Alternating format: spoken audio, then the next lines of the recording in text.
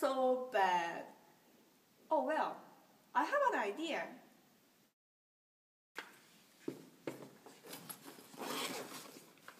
I can use this fabrics. Let's go.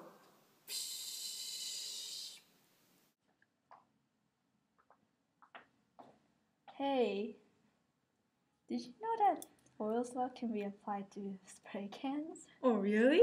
I never knew that. Yeah, interesting, right? Yeah. Boyle's law is when volume varies inversely with pressure.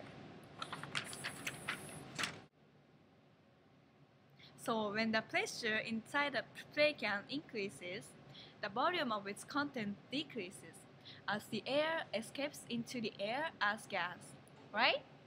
Right. This is the formula for Boyle's law. PI VI equals PF VF. So what are I and F, by the way? I stands for initial and F stands for final. The initial pressure and volume are proportionate to the final pressure and volume. Oh, I didn't know that spray can is this complex and chemistry relates to it. So, this is how Boyle's law applies to the spray can. Yay!